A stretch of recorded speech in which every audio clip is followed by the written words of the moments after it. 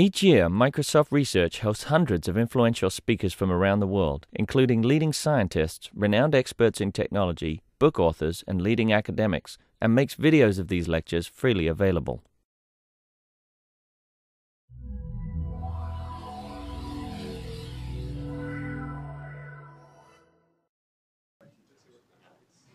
So it's a great pleasure to have you, Scott Aronson from MIT.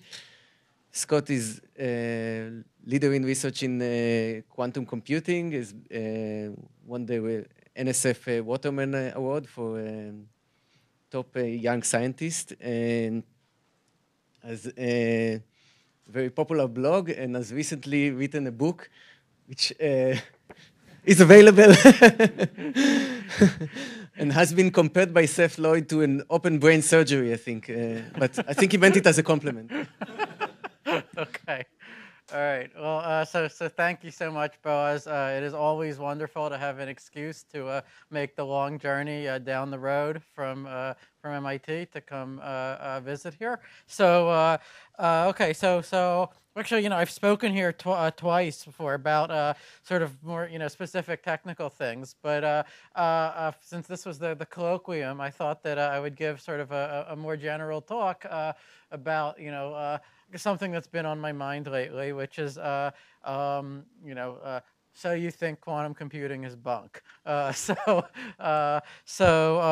right. So let me start by just, reviewing some basics about quantum computing. I'm sure some of you know this stuff. And then I'm going to talk about, okay, what would it take sort of to make quantum computing not work, to make it fail for some fundamental physical reason, and is that a serious possibility that we should be considering?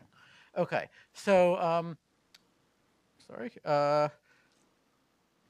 when I did a Google image search for a quantum computer, this was one of the first things that came up. That's apparently what they look like. So I'm, as you can probably tell, I'm a theorist. I'm not an engineer. So my talk will reflect that.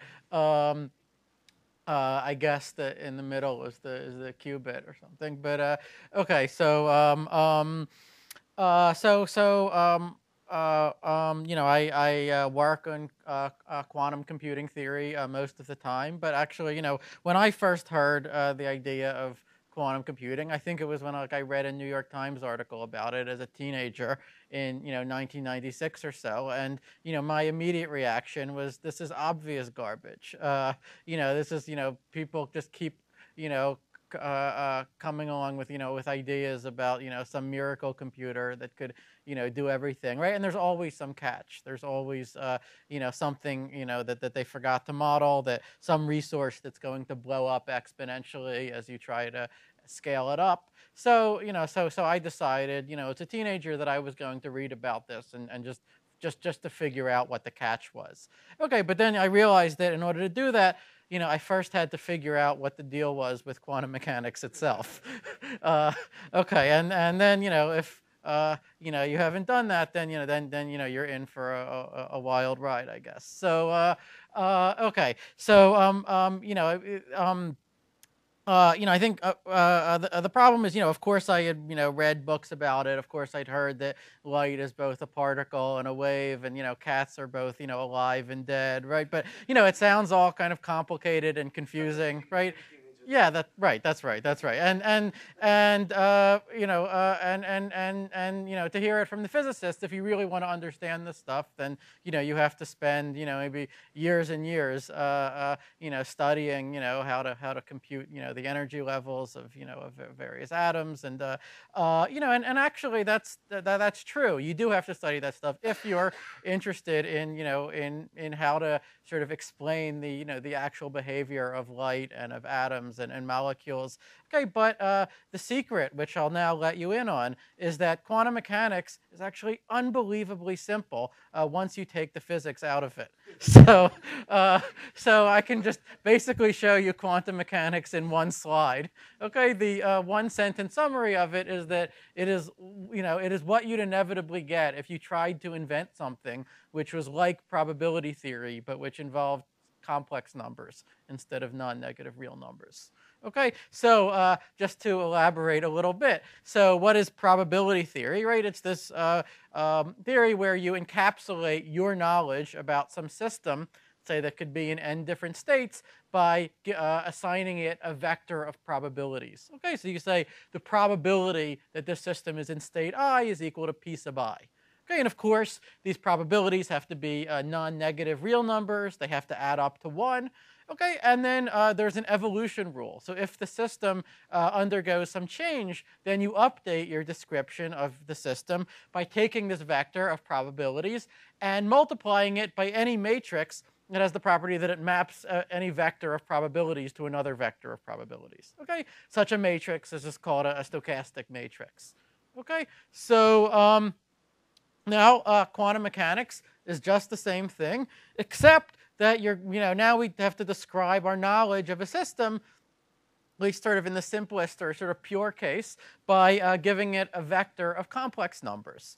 Okay, so basically, a lot of physics can be summarized by by just the rule that sort of in every situation where you would think that the 1 norm is the only thing that would make sense, God instead chooses the 2 norm. Okay, so again, another secret I'm letting you in on. Okay, so it is with quantum mechanics. You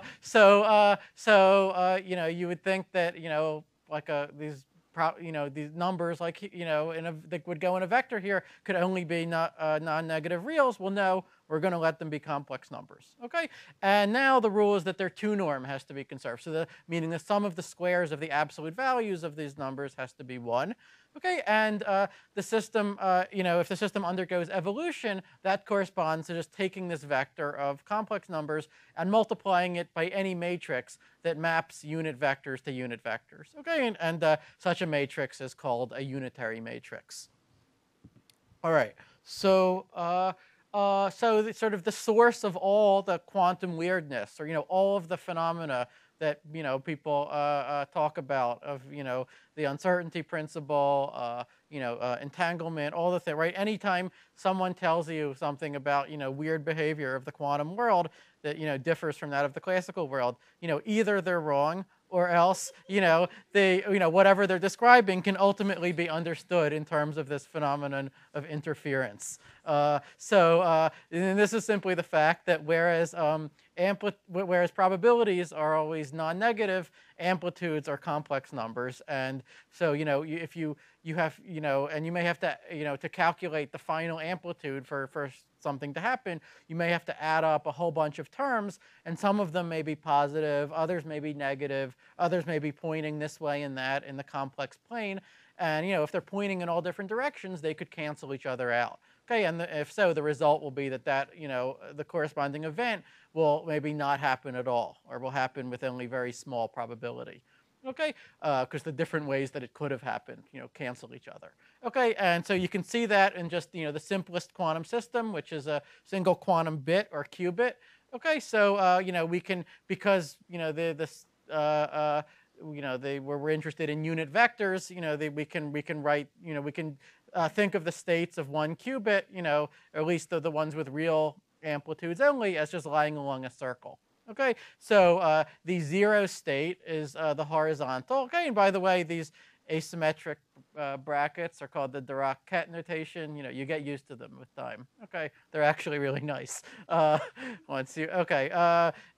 the 1 is the orthogonal direction. Okay, so the vertical direction. Okay, and these correspond to just 2 possible outcomes of a measurement on your system. Okay, that are perfectly distinguishable. So these could be like an electron is either in its ground state or its first excited state. Okay, a photon could be either polarized this way or polarized that way.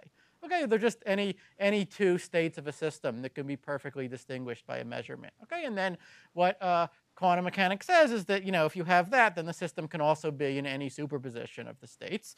Okay, which we would write like alpha 0 plus beta 1, okay, or, like you could have this 0 plus 1 over square root of 2, for example. You could also have minus 0 plus 1 over square root of 2, okay, which is a different superposition. Okay, and now, for an example of interference, suppose we apply this unitary transformation, okay, that just takes a vector and rotates it 45 degrees counterclockwise in the plane. Then, if you apply it once, then you map the 0 to the 0 plus 1 over root 2. You apply the same operation a second time, then you map that superposition state to the 1 state. Okay, and for that reason, this operation is known as the square root of naught. Actually, Brian Hayes, who's here, wrote a whole column with about the square root of naught in some 20 years ago, I think. Okay, so and in fact, the square root of naught, contains a lot of the intuition of, as to what quantum mechanics is about, because, we can understand what's happening here in terms of interference of amplitudes. Okay, so what's going on is that the first time we apply this operation, 0 gets mapped, if you just look at it as, 0, which is the vector 1 comma 0, right, gets mapped to 0 plus 1 over square root of 2.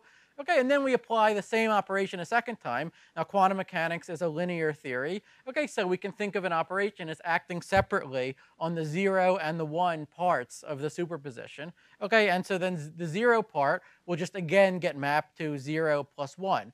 Okay, but the catch is that the 1 part, because this entry here is negative, will get mapped to minus 0 plus 1. Okay, and now to find the final amplitude for your qubit being in the state 0, you have to add up the amplitudes for all the ways that it could have been 0. So that includes this, and as you see, those two amplitudes interfere destructively and cancel each other out. And so that's why you never see 0 here. You only ever see 1, okay, because the outcomes leading to 1 have reinforced each other. All right, so okay, but now, at some point you have to look at your system, right, and see what it's doing. So the rule for measurement is that if you have, let's say, a qubit, and it's in the state, say, alpha 0 plus beta 1, and let's say you ask the question, you ask the system to make up its mind already, right, and just say, are you 0 or are you 1? Okay, then the rule called the Born rule says it's going to tell you that it's 0 with probability absolute value of alpha squared, and that it's 1 with probability absolute value of beta squared. And furthermore, crucially, it sticks with its answer from then on. Okay, so if it tells you 1, and then you ask it a second time what it is, nothing having changed in the interim, then it will again tell you 1. Okay, you don't get independent samples. Okay, so famously, measurement in quantum mechanics is a destructive process, right? You have to decide carefully when and how you're going to measure, because you may never get another chance, okay, to measure this, this system. Okay, so this is famously illustrated in, the double slit experiment. Okay, so you take a photon. This is, again, my view of what a photon looks like, and you send it toward a screen with 2 slits in it, and then you look, you count, you see where it ends up on a second screen. Okay, and you keep doing this over and over with lots of photons, and you collect the statistics about where it lands on the second screen, and you see this nice wavy interference pattern, that there's certain spots where the photon likes to end up, and between them, spots where it doesn't end up. Okay, and this is explained in terms of constructive and destructive interference between the 2 different paths that the photon could have taken to get to a particular place on the second screen, right?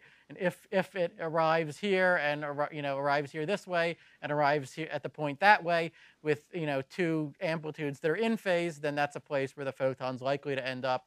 If it arrives the 2 different ways with amplitudes that are out of phase, then it's not likely to end up there. Okay, however, suppose you then look to see, well, which slit is the damn photon going through, right?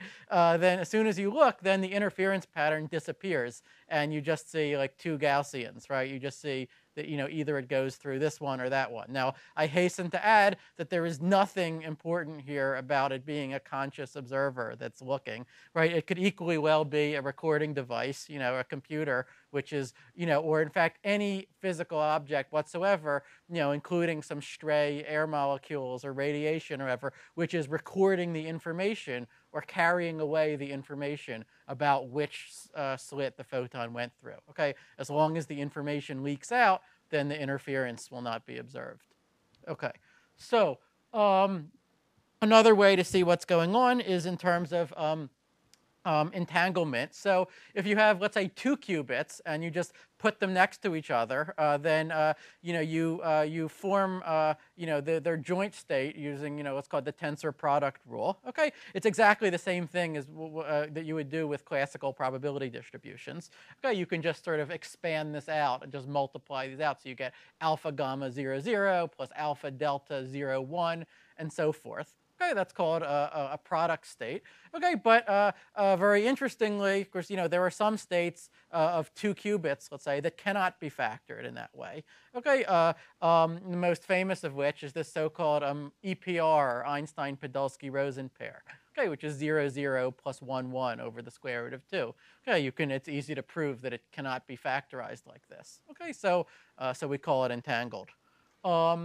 Okay, so now what's called the deep mystery of quantum mechanics is who or what decides when the unitary evolution stops and when the measurement part happens, right? So because if you think about it, right, our measuring devices, or the atoms in our brains and so forth, ought to be governed by exactly the same laws as the atoms or the qubits that we're measuring, right? And so everything ought to just be governed by unitary evolution sort of all the time, if you take this picture seriously. So who decides that, okay, at this point we halt the unitary evolution, and then we apply this destructive and irreversible measurement process, right? How do the laws of physics know when what counts as a measurement?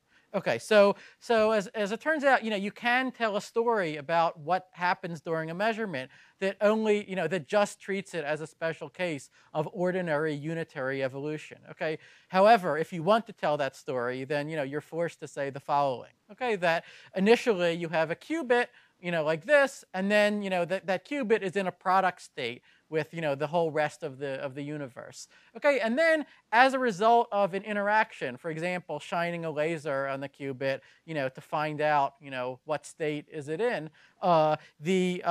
the qubit becomes entangled with various information, in the rest of the world. For example, what's written in the computer memory, or the position of a dial on the recording device, or the atoms in your brain that are recording, having seen the answer, or or whatever stray radiation is then is produced by all of that. Okay, so then you get an entangled state like this. And so the picture is that actually this collapse never really happens. The qubit just sort of collapses to 0 or to 1, sort of relative to you, right? But really, if you wrote the full state, then it would look like this.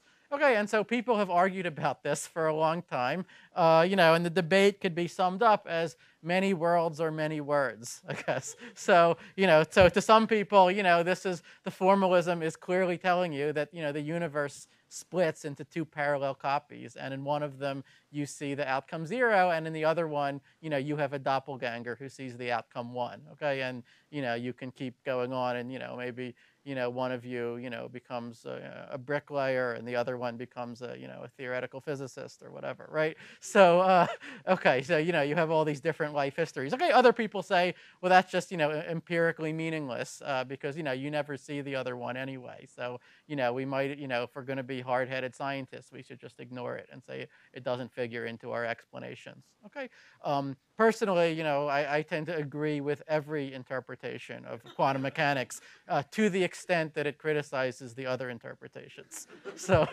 okay, so. All right, so now let me tell you about quantum computing. So this was so people sort of debated these sort of philosophical issues for almost a century, but it was in the 1980s sort of people asked a new kind of question that I think gave an amazing new perspective on these very old issues. So what people started noticing, like Richard Feynman and like David Deutsch, is that if you have a general entangled state, not just of 2 qubits, but of, let's say, n, then to fully describe it, you need a vector of 2 to the n amplitudes. Okay, 1 for every possible configuration of all n of the bits. That's an enormous amount of information for nature to be keeping track of, right? Just saying, for like 1,000 particles that, well, what, off to the side somewhere, it needs like more scrap paper than would fit in the whole observable universe.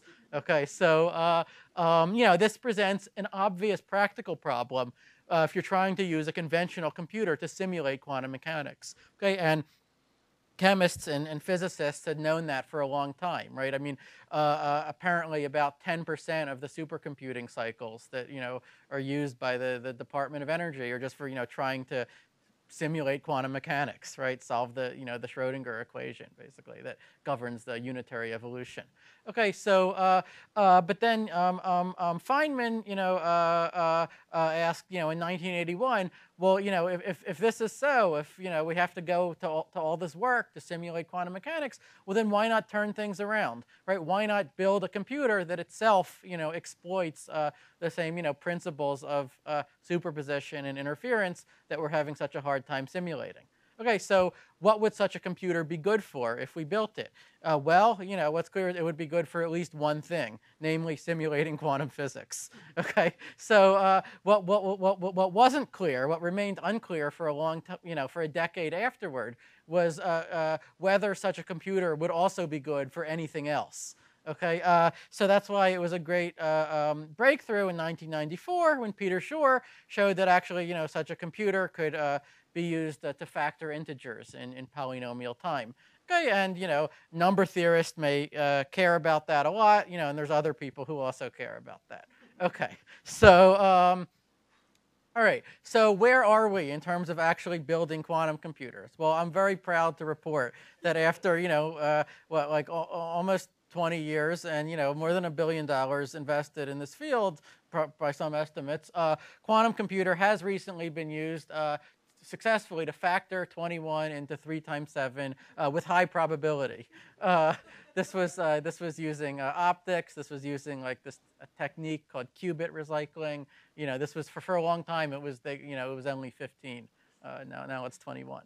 Okay, so what is so this doesn't sound very impressive. What's the difficulty here, right? Well, the huge problem in trying to scale this up to a reasonable size, as you may have heard, is something called decoherence. Okay, and it's just directly relates to the fact that I said earlier that that any leakage of quantum information into the external world is going to just look like measurement. Okay, so if any sort of stray particle comes through, your computer while it's computing and carries away some, information about what state the computer was in, then it will be as if someone has gone in and prematurely measured your computer, okay, and prematurely collapsed its state. Okay, so this reason, quantum computation has been compared to baking a souffle.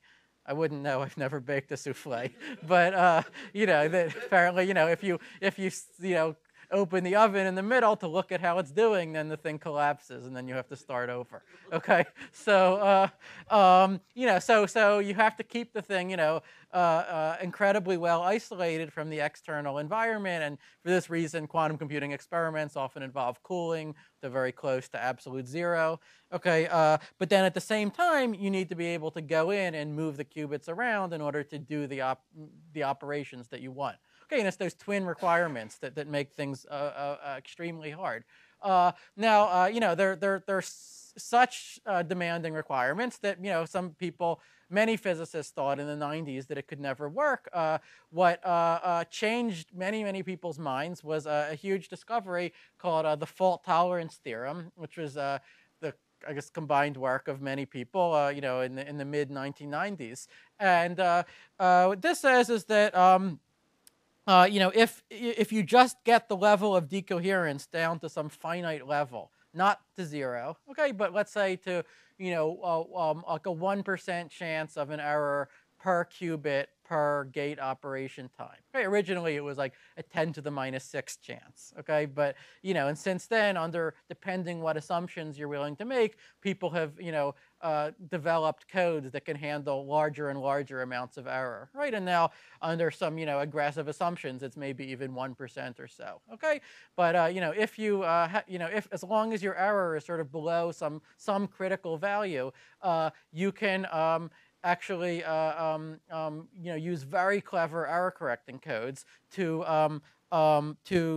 correct the errors, sort of as they're happening. You can do it faster than you're introducing new errors. Okay, so that's why there's some threshold, right? This is like the break-even point where you're correcting errors faster than you're creating new ones. Okay, and furthermore, you can correct these errors without measuring the information that that would destroy your quantum computation. You only measure in a way that tells you whether an error has occurred or not, and if so, how to fix it. Okay, so it violated many people's intuitions about about quantum mechanics, but it was a theorem. Okay, so you could then do an arbitrarily long quantum computation. Okay, so I've compared this threshold to like the critical mass for a nuclear weapon, right? I mean, before you're there, it just looks like a pile that's sitting there. It's doing nothing impressive, right? So people say, oh, you've only factored 21, right? How about 35 or something, right? But that's sort of the wrong metric, right? Once you get past the threshold, then you ought to be able, at least if the theory is correct, to scale things up, arbitrarily, okay, to as many qubits as you want. How many extra qubits do I need for the coding? Yeah, so that's a big question. So it actually, there's a trade-off between this threshold and the number of extra qubits you need. So people have shown that you may be able to handle, at least in numerical simulations, even like 3% error, but that's maybe like with a million physical qubits per logical qubit, right? And with a small, with like a reasonable size blow up in the number of qubits, like maybe 7 or 10 or something, right? Then then the amount of error you can deal with is currently much smaller, right? Yeah. I mean, from physical constraints, as your system becomes bigger, Yep. is it harder to do? Keep the decoherence at that same level? So that is an issue, right? You can have crosstalk. So as you add more qubits, right, they have you mostly want to use their short range interactions, right? But they also have longer range interactions, and so with each qubit you add, then there can be more and more crosstalk. So if you look at some of the designs that have been put forward for quantum computing architectures, the qubits would be like in different cubby holes, and they'd be taken out and moved around, using lasers to so that when 2 qubits are supposed to interact, then you bring those two together, right? And otherwise they're not close to each other. Okay, and actually, some of you may know that just this past year, David Wineland won the Nobel Prize in Physics, largely for experimentally demonstrating at least a lot of these building blocks, that you can actually do this stuff with ions, that you can move them around in a trap, move 2 of them close to each other, move 1 of them away, have it talk to another one, and so forth. At least with 3 or 4 qubits. Okay, so yeah.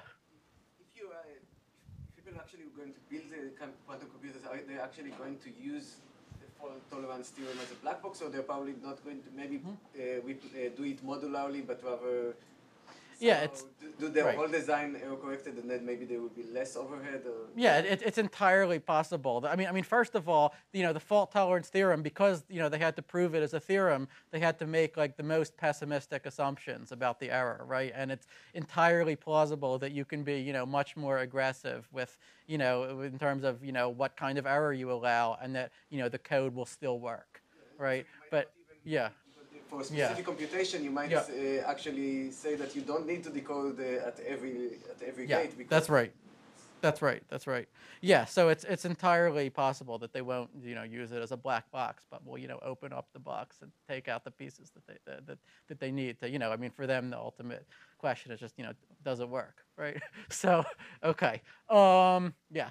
So, okay, so in fact, if you read, many discussions about, the feasibility of quantum computation, they focus almost entirely on this fault tolerance theorem and, and the hypotheses behind it.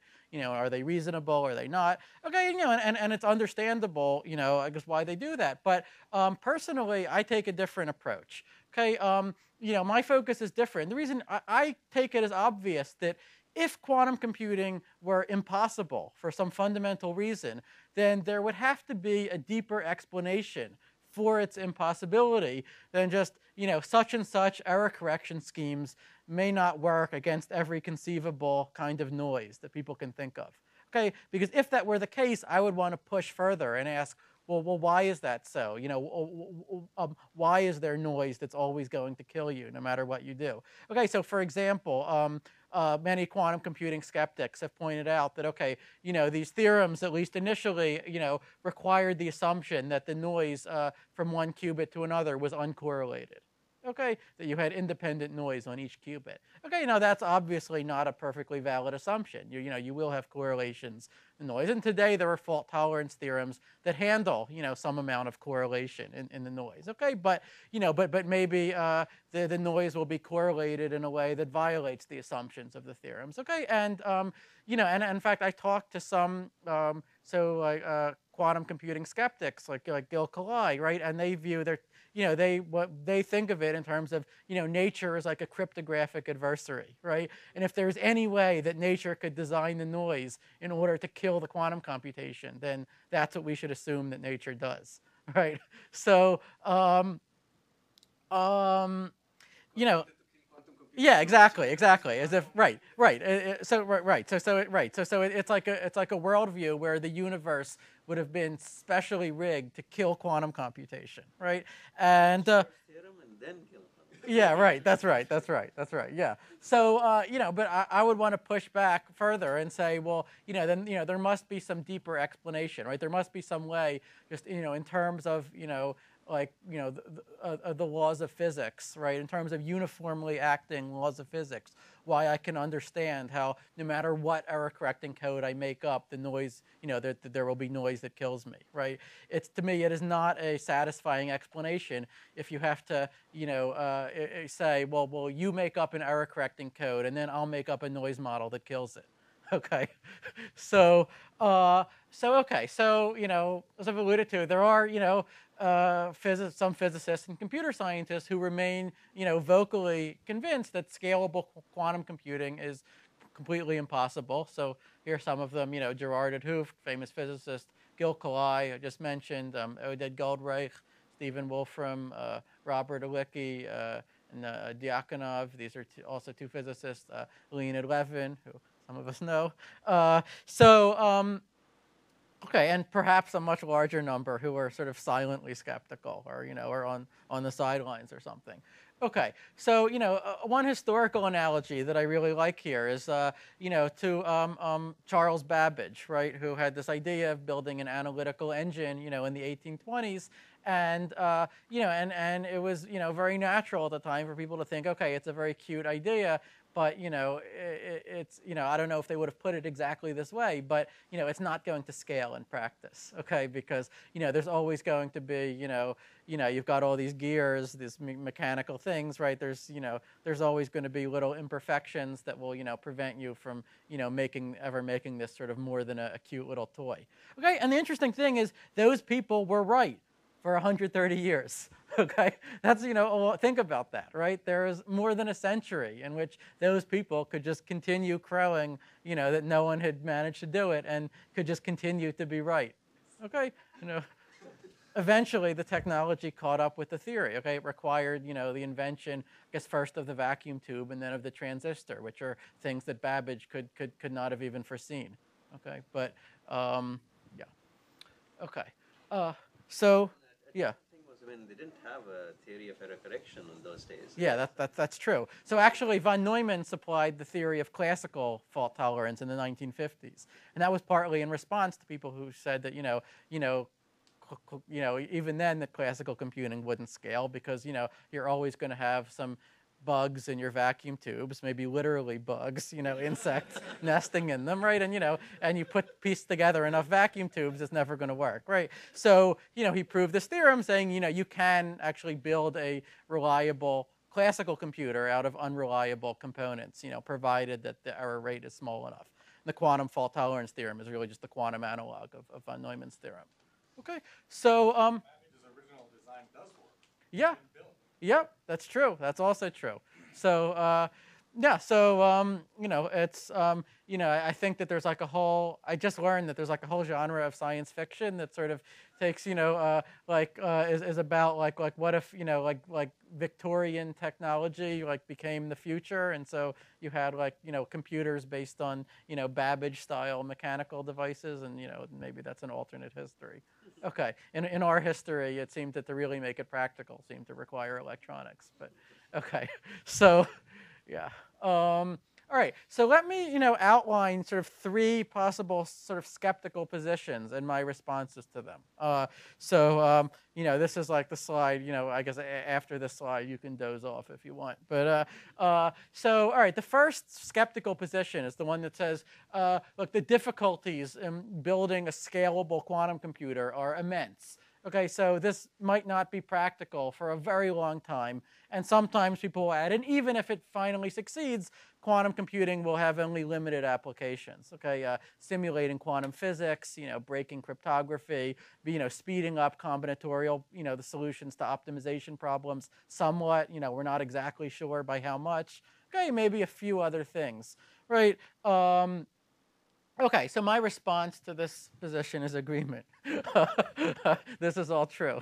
Okay, all right. The second skeptical position, is the one that interests me more. Okay, this is people who go further than that, and they say, no, quantum computing has to fail, even in principle, even 1,000 or 1,000,000 years from now. Okay, because sometimes they say it is. Either it is likely that or it is obvious that quantum mechanics itself is wrong.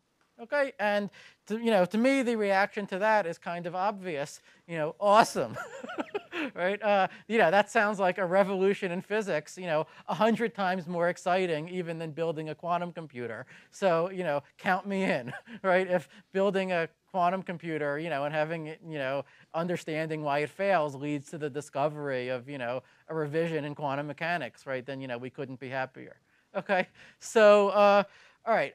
So now, but then there's a third position, right? And so many of the skeptics will push back and they'll say, no. We don't think anything is wrong with quantum mechanics. Quantum mechanics is fine. It's only quantum computing that we object to. Okay, they say quantum mechanics is true, but on top of quantum mechanics, there has to be some kind of principle of unavoidable noise or unavoidable decoherence or something that will prevent, scalable quantum computing from ever working. Okay, and so my response to this third objection is, that's also, really interesting and wonderful. And so what I want to know is, can you explain your principle of unavoidable noise, right? How does it work? How can you derive it from, sort of underlying law, physical laws? And furthermore, can you show that it really does kill quantum computing? Okay, so to come back to Gil Kalai, right? He's very much advocates this path number 3, and he believes that there's a principle of unavoidable noise. Right now there's just 2 gaps in his argument. He can't explain why the principle is true, and if it is true, he can't explain why it would make quantum computing impossible. But he sort of. Can you explain what the principle is? That's also iffy. But but he's certain that So okay. So but the thing that I most want to know here is, okay, if you have such a principle, then can we turn things on their head? If it's really totally impossible to use any quantum system to solve a computational problem, say asymptotically or exponentially faster than a classical computer would solve it, then does that then suggest that there should be an efficient classical simulation for any realistic quantum system? For any of the quantum systems occurring in nature. Okay, and if so, what is that classical simulation? How does it work? What does it look like? right? And this is, something that sort of none of the skeptics sort of even, have begun to answer, right? They're sort of always sort of, just focused on killing quantum computing, but then I want to turn that around and make lemons out of that lemonade and say, well, then we should be able to use our existing computers to simulate, all the possible quantum systems. And yeah. Isn't something in the middle also possible? So for instance, there are some inherent problems that would not allow you to, for instance, apply Shor's algorithm. But you could do some other things that you couldn't simulate with a classical. Yes, thank you. That's absolutely possible. That I'm going to count as a victory for quantum computing. Okay? If you can't do Shor's algorithm, but you can do something else, which is still hard to simulate with a classical computer, okay, then, the sort of border, that's enough to say that the borders of the efficiently computable are not what, classical computer science thought that they were. Okay, and so actually I'm going to come back to that at the very end of my talk when I will talk about, exactly such a, a weak model of quantum computing that doesn't let you do Shor's algorithm, we don't think, but does let you do something that we think is classically hard. Okay, but yeah, that is a possibility. Yep. Okay. We don't really know that Shor's algorithm is doing something that can't be That's done. also true. And in fact, thank you, Brian, that leads to my point, my fourth skeptical position, the one that I won't address in this talk, which is the position that says that, quantum computing, yeah, maybe it can work, but who cares? Because everything that a quantum computer can do can be efficiently simulated by a classical computer. And thus, there is an efficient classical algorithm for factoring integers, for example, okay, and for, simulating quantum physics and doing all these other things, okay? And the reason I'm not going to address this is, come on, really? No, I think, really that this would be a different talk. This is an orthogonal issue, okay? So, yeah, okay. All right, so, yeah. Oh, I'm sorry, yes. Your third point there. Yeah. So are you implying that there could be some statistical mechanics kind of thing, like at a smaller scale? So what do you mean? Well, so it's hard for me to be very precise because the people who argue this are not very precise, or I don't fully understand what they're saying, right? But the idea would be, okay, so here's an example. Suppose that there were some fundamental decoherence mechanism in nature, right, that was always just sort of measuring every qubit, God was measuring every qubit, at every instant with some probability. Okay, and suppose that the rate at which that happened was above the fault tolerance threshold. Okay, then that would be an understandable reason why we couldn't build a scalable quantum computer. Then you don't have to do global quantum simulations. You have to do basically a classical simulation with some local. I don't understand what you're So what is talking the red about. thing? So where does this red thing come from? Oh, so okay, so the point is, like there seems to be like a law of the excluded middle, right? Either quantum systems can do something that cannot be efficiently simulated by classical computers, or else they cannot, right? So, if they can, then you have some kind of quantum computer, right? If they can't, then then this sort of suggests that there ought to be an efficient classical simulator for the systems. Yeah. Okay, good. Okay, so let me try to dig down and identify what seem like to me like the common reasons for quantum computing skepticism. So I think many people, just think, it just sounds too good to be true, or it sounds like science fiction. I have a response to that I like, which is that I don't think any science fiction writer would ever have made up a type of computer that can do factoring and discrete logarithm, but that can't do NP-complete problems. Okay, I think that's beyond the imagination of a science fiction writer. So this, this sort of weird pattern of, of what you can and can't do is, okay, fine. Okay, so, a second reason I think is, annoyance at the, sort of hype and misrepresentations in the popular press that that it is this super duper computer that's going to be on store shelves in 5 years and it will do absolutely everything, and it will do it by trying all the possibilities in parallel and instantly finding the best one. Okay, my response to this is tell me about it. I've been trying to fight this for 10 years, but I try. My goal is not to sort of overcorrect in the opposite direction. I want to get it right.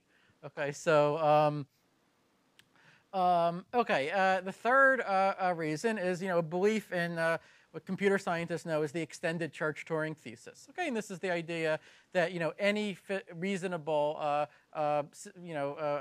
computation ought to be simulable with only polynomial blow-up in resources by a deterministic Turing machine. Okay, and of course, if quantum computers, could indeed be built, and if factoring was hard, assuming factoring is hard, then this would violate the extended Church-Turing thesis. Okay, and so you may say, then, if ECT is my axiom, then quantum computing is ruled out. Okay, well, so the response to this, of course, is, well, the extended Church-Turing thesis was never anything but an encroachment of computer science onto the turf of physics. So, we don't get to cry foul if physics then sort of counter-encroaches us, right? So, by the way, I'd say the original Church-Turing thesis about computability was also an encroachment of computer science onto physics' turf, except that in that case, we seem to have won. Okay, so okay, and then there's sort of some maybe more interesting reasons. So there's sort of some intuition many people have that says that look, it's just not plausible that a system of n particles would be able to encode 2 to the n bits of information. Any theory which is telling us that has to be extravagant in some way and probably has too much redundant information in it and should be replaced by a better theory where this is not true. Okay, and then of course there's I think often you'll just find an underlying skepticism of quantum mechanics itself, maybe even of modern physics in general, right? Because I think it's very easy for people to hear about black holes and quarks and all kinds of thing, and just sort of treat it as, okay, these are like fun things to, for someone to think about or, or write science fiction about or something, right? But then, if it's actually, if this stuff is actually changing what can be computed in polynomial time, then it's like, oh, well, it's just gotten real. Okay, now we actually have to worry about this. And so it sort of puts people face to face with some, with sort of aspects of physics that maybe they wanted to sort of they always wanted to sort of not take seriously, but no. Yeah, that's right. That's another example. Yeah. So, okay. So let me actually talk some more about these last two. So first of all, what can we say about the argument that like it's just extravagant to be able to store an exponential amount of information in the state of a mere n particles? So you may say the following. Okay, shouldn't we search for a more reasonable theory? So a theory that would agree with quantum mechanics on all the existing experiments, but it should have nicer properties. For example, using like polynomial resources, we should only be able to prepare a singly exponential number of sort of really different states, not a doubly exponential number. Right? Furthermore, in a volume of size n, we should only be able to reliably store and retrieve a polynomial number of classical bits, not an exponential number.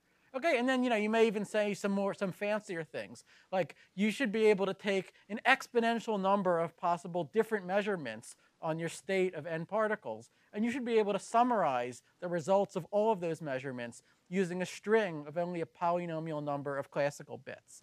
Okay, and maybe even more ambitiously, you would like the states of n particles to be pack learnable, so to be learnable in the in invariant sense. Okay, with using an amount of sample data that scales only polynomially with the number of particles and not exponentially. All right, well, so here is my my news flash. Such a theory actually exists. It's called quantum mechanics. Okay, so I think many people if you have this sort of simplistic view of a n qubits as just being this exponentially long vector, then you can be easily led to think that this is just too extravagant to be right. But then once you remember that you're incredibly limited in how you can actually extract information from a quantum system, right? And you start formulating, operationally, what do you mean by the amount of information in the system, right? And you say, look, I'm only going to count the information as being there if I can reliably retrieve it. Okay, and you start, imposing criteria like that, then you actually find that in some sense, quantum mechanics is much, much more reasonable. Yeah. These statements follow from just the two one-slide expressions that you gave us? So they require proof. So this one is trivial. Yeah. No, okay. So this is yes, they all do follow. That's right. That's right. No further axioms involved. This one is actually kind of trivial. I'm just saying that although there's a doubly exponential number of states, there's only a singly exponential number that you can prepare by a polynomial size circuit. Okay. This one is basically Halevo's theorem, right? That bounds the amount of quantum information and or bounds the amount of classical information that you can encode into a quantum state in such a way that you can reliably retrieve it. Okay, and these two are results of mine from 2004. This was my quantum post-selection theorem, and this was my quantum pack learning theorem. Okay, good. Okay, good. So all right, so now suppose that scalable quantum computing is impossible. Okay, well then an obvious question is, what is the criterion that tells us which quantum mechanical experiments can be done and which ones can't? All right, so let me go through a few possibilities. So first one would be maybe the issue is the amount of precision in the amplitudes themselves. Okay, and this is Leonid Levin's view. If you go to his webpage, right, he has this essay where he says the major problem with quantum computing is the requirement that basic quantum equations hold to multi-hundredth, if not millionth decimal positions where the significant digits of the relevant amplitudes reside. We have never seen a physical law valid to over a dozen decimals. Are quantum amplitudes still complex numbers to such accuracies, or do they become quaternions, colored graphs, or sick-humored gremlins? Okay, so I appreciate the writing. There's sort of an obvious response to this, which is take 1 million photons, let's say, and put them all through a 45-degree polarizing filter, right? And then by the tensor product rule from my previous slide, in order to describe, that's an absolutely trivial experiment to do, right? And yet to describe the state produced as outcome, right, you're going to have, amplitudes that are like 1 over 2 to the 500,000. Okay, so it seems obvious that we can have some systems in nature that involve incredibly small amplitudes. Now that shouldn't shock us, right? If you took a classical coin and flipped it 1 million times, then the probability of getting the particular sequence of outcomes that you saw is going to be like 2 to the minus 1 million. Now does that mean that the laws of probability will start breaking down because the numbers are too small, right? Yeah. This is something. I mean, like you mentioned before. Yeah. It's actually very hard to make a product state and keep it a product state. What? Sorry, no, I didn't say that. I mean, this is actually this is fine. I mean, as long as you don't have to keep the photons confined, if you can just send them all out into space, then they could stay coherent for billions of years. Yeah. This way, you point them that way. Yeah, exactly. You can even take the same electrons and just look at them sideways, change the angle at which you look at them, and they're not talking to each other. So yeah, right. And just the fact that you decided to include another collection of photons in the next room in your calculations will make these numbers go down. Yeah, that's right. That's also true. Yeah. So yeah. So if I'm trying to understand this argument, this Yeah. sounds to me like someone trying to plan some interstellar travel system based on Newtonian physics, and someone else telling them, well, you don't even know that Newtonian physics works with such large masses and such large velocities, and that's sort of the way I understand this argument.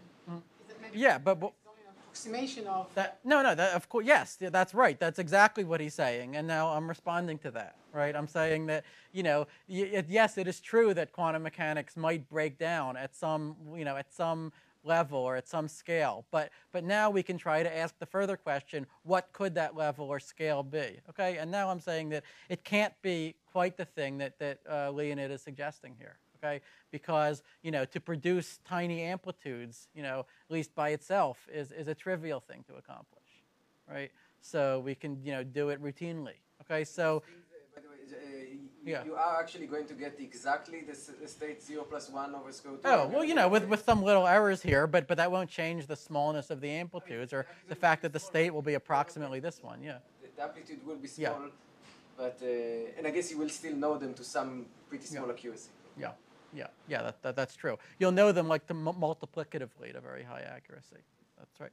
Okay, so all right, so now we can push back and say, okay, look, we didn't really mean to say, it's the smallness of the amplitudes that's the issue, right? Of course, you can have product states of lots of qubits, okay, but entanglement, between multiple qubits, that we think is an illusion. All right, well, there's an obvious response to that, which is this famous Bell inequality that sort of demonstrated the, at least to most people, the reality of entanglement, which has been violated in experiments since the 1980s.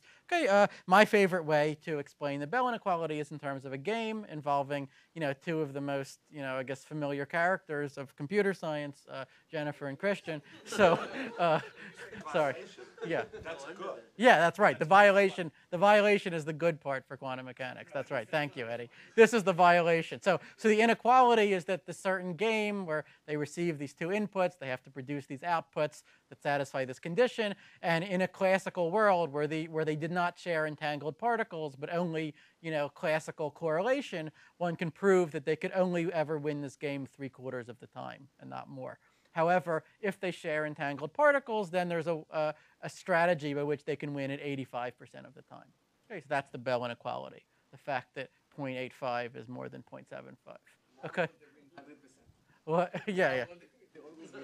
What? In our world, they always win it. Oh, okay. Yes, thank you. So they have what's called a non-local box. Okay. All right. So yeah. All right, so then, the next thing that people say is, well, okay, fine, 2 or 3 particles might be entangled, but, 1,000 particles could never be entangled, right? So the issue was just, when you try to entangle too many particles, then this is where quantum mechanics is going to break down. And this is actually a very common position, right? I hear it constantly, like from,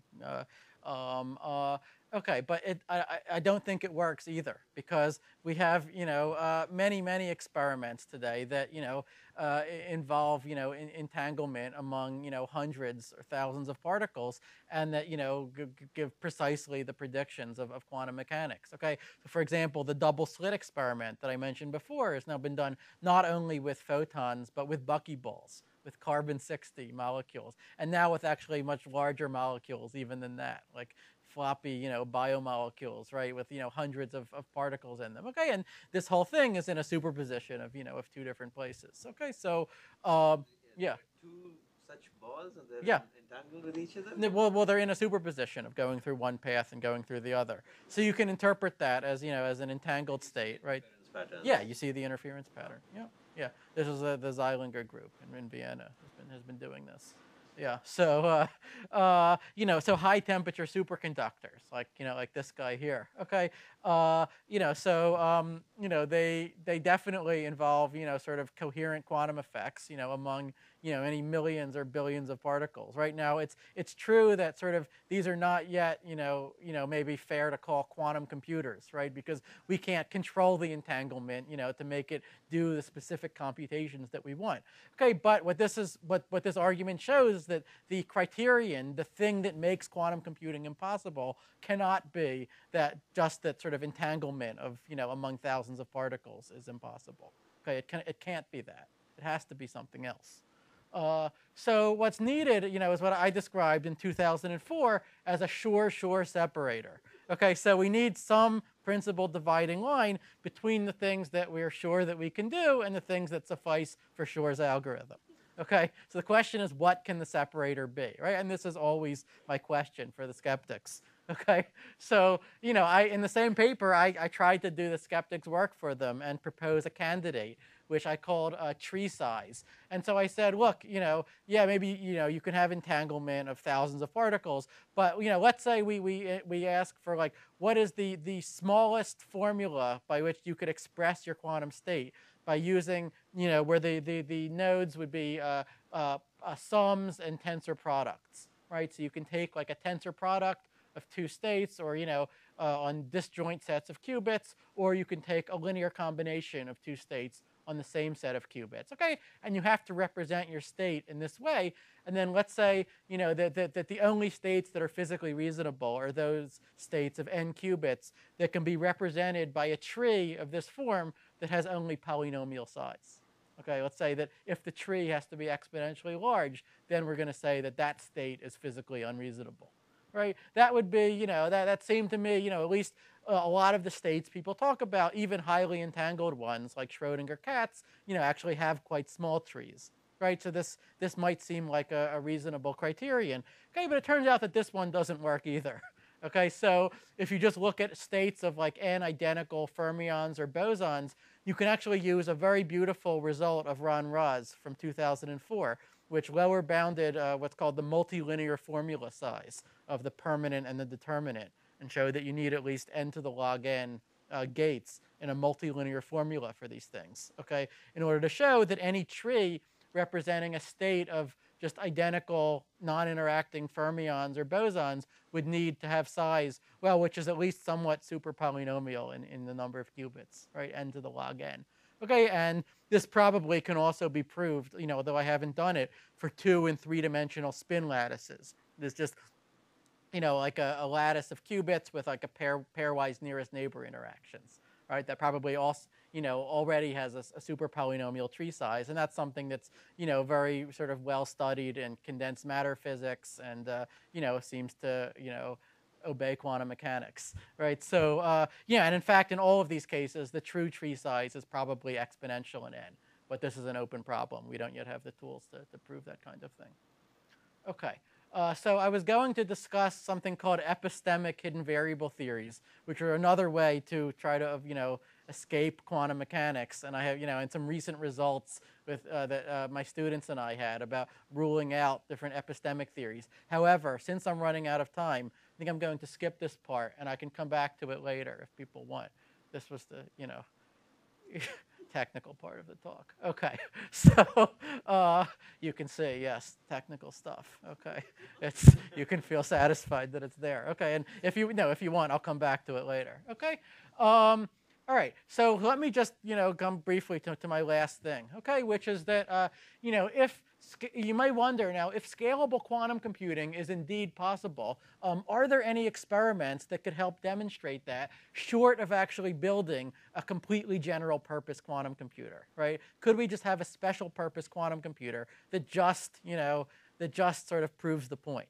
Okay, so there's a few possibilities for what kind of experiments we could do. We could try to just keep a single qubit coherent for an extremely long time. Right now, the world record for doing that is about 15 minutes, okay, in ion traps, right? They can keep a qubit coherent, okay?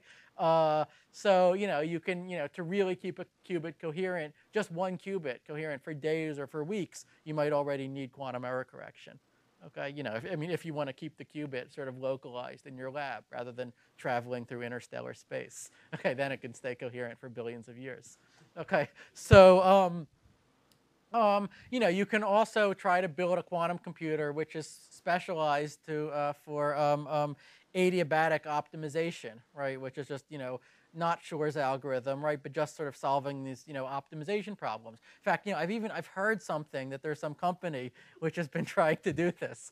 Actually they've spent about $100 million so far on doing it.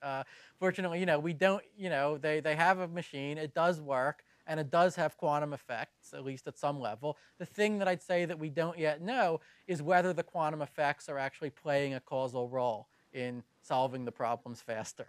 Okay, so I think that what? Well, they're solving things, that at least their special problem, right? Their Ising spin minimization with their special topology, right? They do it faster than classical like SAT solvers or whatever, or apparently faster, right? But no, yeah, I don't remember exactly how much. It's about on 100 bits. Yeah, right. This is the question, right? Yeah, right. Well, this is the question, right? If they'd put the same effort, into just building a classical thing, would they have done it as well, right? And so one of the experiments that many of us would like them to do is to, if they could just turn up the decoherence in their device and show that the performance degrades when they do that, that would be great, right? But but unfortunately their setup is not designed for that kind of experiment, they say. So I think that the ball is in their court to really convincingly demonstrate this. Okay, so Okay, and then there's this boson sampling, which Alex Arkhipov and I proposed a couple years ago, and related restricted proposals. So boson sampling, is something for when you only need your quantum computer to overthrow the extended Church-Turing thesis and not to do anything useful. Okay, we've got the solution for you. Okay, so the way. Yes, yeah, exactly. So far it hasn't worked, but yeah. So okay, so the way this proposal works is I actually gave a whole talk about this at MSR before, so I'll be brief. But anidentical photons are generated. They're sent through a network of beam splitters, and then they're just measured at the end to see where they ended up. And that's the only thing you can do with this computer. Okay, very, very simple. Okay, and then the result of this. The thing you'll get out at the end is just, a sample from a probability distribution, right? The photons will not, being quantum, they won't, do something deterministic, right? Sometimes they'll arrive at these detectors, sometimes at those. Okay, and so you'll just get, a sample from a probability distribution over possible detector clicks. Okay, and this distribution will be very interesting. It will have the property that the probability, piece of x, of each possible outcome x of the experiment will correspond to the permanent of some matrix, depending on x. Okay, so if you have n photons, this will be an n by n matrix of complex numbers. Okay, so the probability, the amplitude will be the permanent, and the probability will be the absolute square of that permanent. Okay, now the permanent, of course, is a famous sharp p complete problem. So it's even above NP complete. Okay, this was the result of Valiant in 1979. Okay, now, to be clear, I'm not saying that this setup lets us actually calculate the permanent of a matrix of your choice. That would be too good to be true. Okay, that would mean we'd have a machine that would solve NP complete problems and even more for us. Okay, this does something different and much less useful. Okay, this samples from a probability distribution, that has, over matrices, where matrices with large permanents are somewhat more likely to be sampled than matrices with small permanents. Okay, and so then what Arkhipov and I had to show was that this task, as useless as it apparently is nevertheless hard to simulate with a classical computer. Okay, under very plausible assumptions. Okay, so our result is basically that a classical computer cannot sample the same distribution in polynomial time unless p to the sharp p equals bpp to the np, which if you don't know what that means, it's bad. Okay, this would mean that this polynomial hierarchy would collapse. Okay, which we don't want to happen. Okay, so now our main conjecture is that this hardness of sampling extends even to an approximate or noisy classical simulation.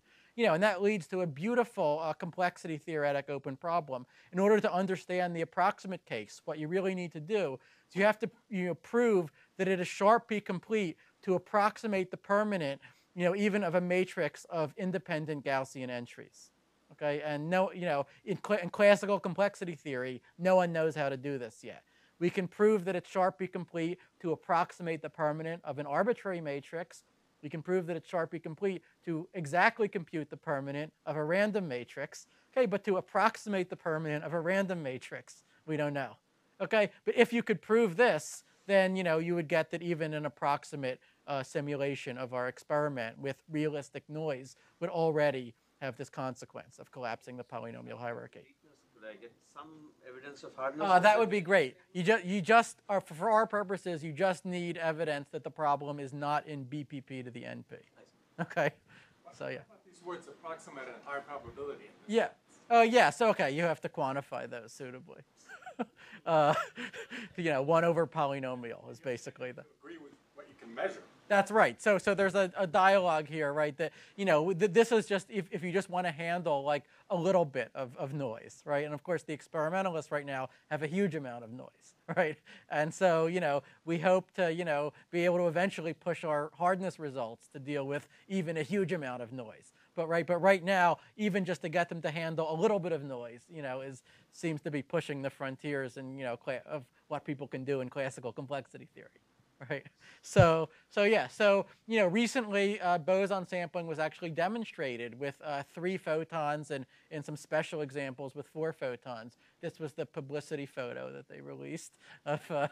This was done in University of Queensland. So I'm actually on. They were nice enough to add me to their science paper doing this. You know, they experimentally verified that indeed the amplitudes for 3 photons are given by the permanent of a 3×3 matrix. And there were actually 3 other groups that did it at the same time. So actually the number of experimental groups now exceeds the number of photons. So, they're just beginning to scale this to up to 4 photons.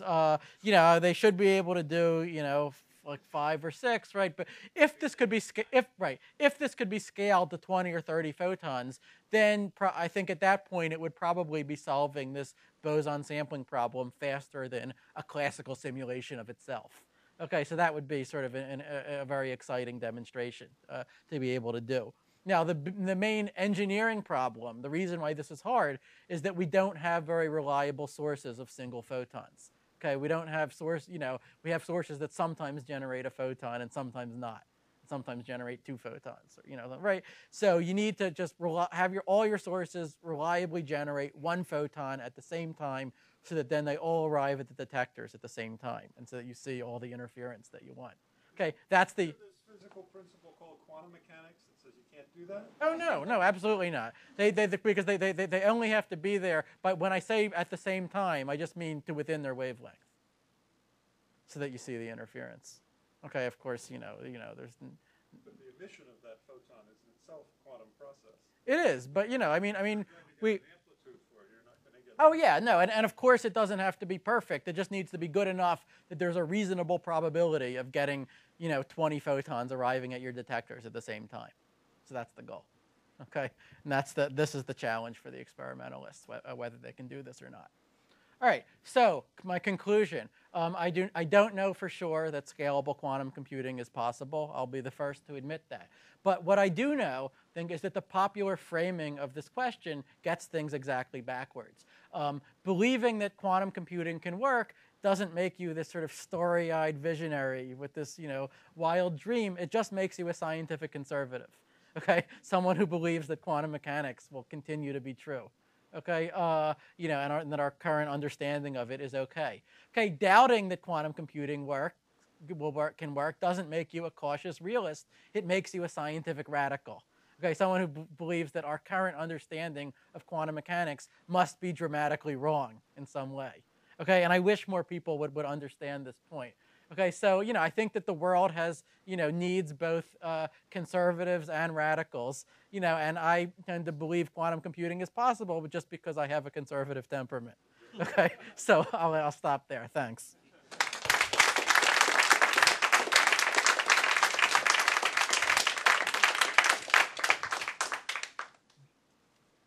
Sorry for going over. Well, I think you're a little generous at the end because you know, doubting that quantum mechanics can work because if you doubt quantum mechanics at all, they just make you a nut. Well, okay. Yeah, so I use the term radical loosely here. It's a very generous way. Yeah. I mean, you know, if you believe that there is, you know, that quantum mechanics can, you know, works for all existing experiments, but that, you know, it is only an approximation to some deeper theory that we have yet to discover, and you don't say anything more about the deeper theory, but, you know, I don't think that itself makes you a nut. Yeah. Yeah. Yeah. Yeah, from people who don't even understand the existing experiments. Yeah, that does make you a nut, or at least uninformed. Yeah. I mean, there seem to be a lot of physical processes that are difficult to simulate on classical computers. Why is all the focus on quantum?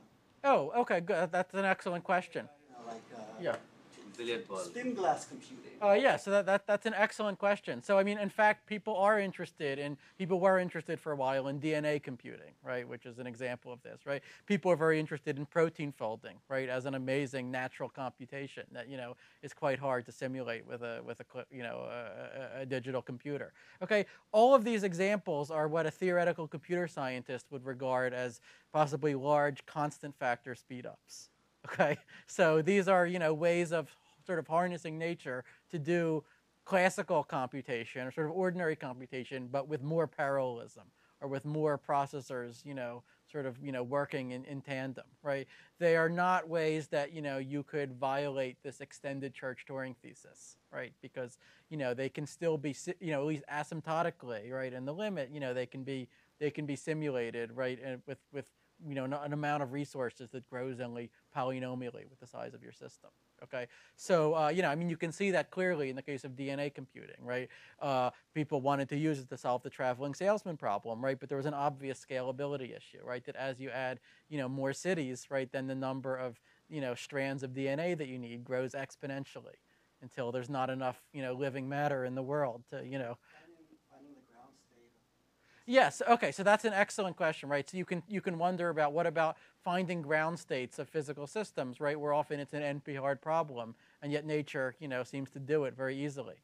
Okay. There's a catch there. Let me tell you the catch. Okay. The catch is that if you basically the reason why nature can find ground states easily is that most of the instances sort of that arise in nature are quite special or easy instances. Okay, so if you really took seriously that finding a ground state of like an icing spin glass is NP-hard, right? And if you designed an icing spin glass such that finding its ground state would then give you a proof of the Riemann hypothesis, let's say, right? Then there's no reason to believe that nature would actually find the ground state, right? It would get stuck in a metastable, what physicists would call a metastable state, right?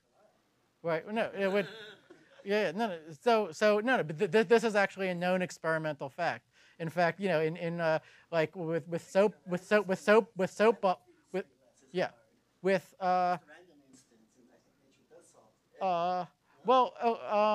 Okay. Well, first of all, I think that actually random constraint satisfaction problems are not nearly as hard as people used to think that they are. Right. Yeah. Possibly know that it's doing it. Yeah. No, it just goes somewhere down, and maybe it finds some low energy state, which nature may be happy with. I don't think nature necessarily cares about finding the true minimum. Always just a good minimum. Yeah. So I mean, in this case, we actually have sort of a theory that tells us why you shouldn't get an exponential speed up this way. Namely, I could take, we think we understand the dynamics of the system well enough that we could just put it into a classical computer and just simulate it step by step. And that would incur a large, constant factor blow up, maybe, right? Because the system has a lot of parallelism, right? But it wouldn't be an exponential blow up. The thing that's special about quantum computing, the thing that makes quantum computing different, is that the only way that we know how to simulate n-entangled particles is using an algorithm, a classical algorithm whose complexity scales exponentially with n. Okay, and I think that's the only example in nature that has that property.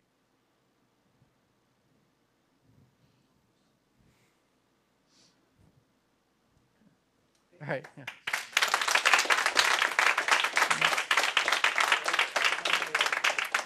Okay.